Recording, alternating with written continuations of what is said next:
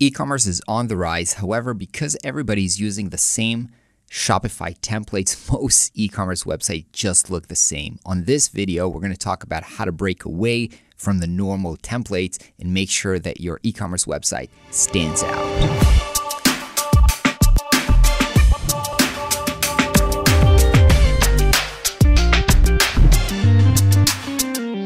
Hey everybody, what's up and welcome to Flux. My name is Ron Segal and welcome back to the channel where we're dissecting web design freelance, how to make a living as a web designer. And today we're now in 2020, the year where because of lots of lockdowns, e-commerce is on the rise and so many new brands are starting to get an approach directly to consumers instead of having to sell through supermarkets. So we have so much new e-commerce websites, and most of them, as I've said in the intro, are using Shopify. But when you want your brand to create some kind of a unique, special connection and stand out in the marketplace, then you need to rethink how you're building your e-commerce website. And I want to dissect two websites and explore two ideas that I think you should really pay attention to when you're designing your next e-commerce website.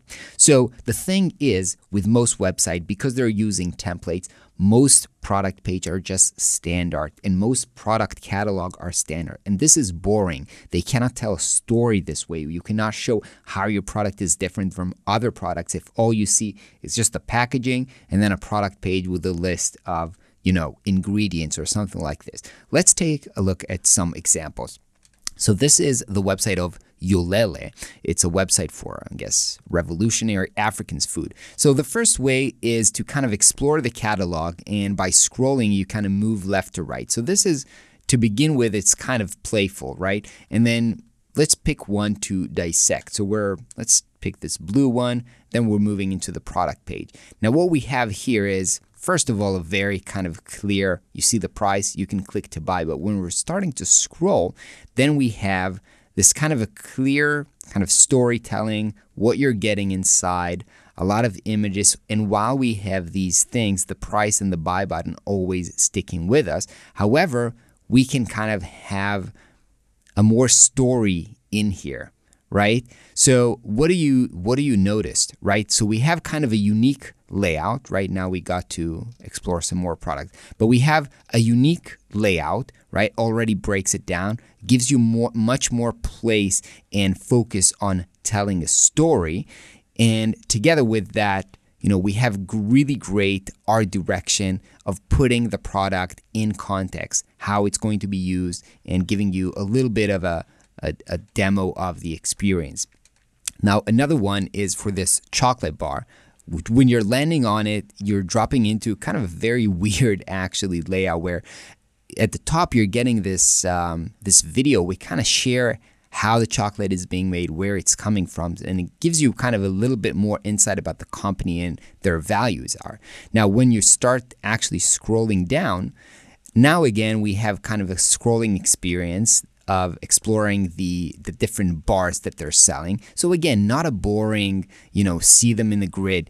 Each one, they're giving you a little bit of context with, seeing the ingredients flying around and the color. So you can get to decide which one you want to explore. And when you're clicking it, you're actually opening it up and then you discover it, right? So it stays with you. And again, you feel like in a continuous experience.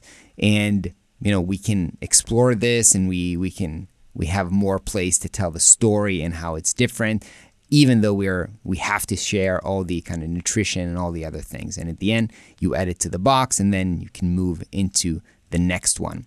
So the things that I want you to pay attention to are two very important things. The first one is art direction. You really have to invest in how you present the product itself, whether it is, taking a photo of it very clean and allowing for interaction because you've kind of dissected all the different aspects of the product, or you're taking photos of the product in context. You can't really just put in products on a white background anymore. This is so boring. People are fed up with it. You need to share a little bit more context about the product, and the art direction has so much effect on it. The second thing is By breaking down the traditional layout, it gives you much more space for storytelling. And by storytelling, you can show how you're different and you can create the bond with the users and convince them that your product is a great fit for them. So pay attention to these two things, how you can storytell by breaking out of the traditional layout and